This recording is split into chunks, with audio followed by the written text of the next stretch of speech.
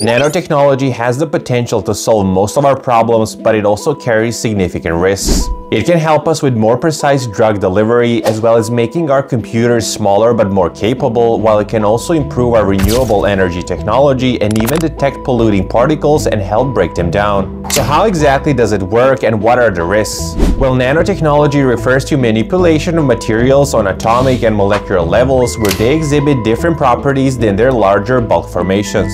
This can be helpful in increasing the surface area, such as the case in microchips, thus allowing for higher capacity, while it can also allow for more durable materials by rearranging the molecular structure, such as the case with carbon nanotubes. In medicine, nanoparticles can be used as a guide that can deliver medications precisely to the infected area, such as the case with cancer cells, thus preventing damage to the surrounding tissue. This technology, however, is followed with significant risks ranging from the environmental pollution to potential health risks due to the toxicity, as well as uncontrollable self-replicating nanobots that can strip the entire planet of resources.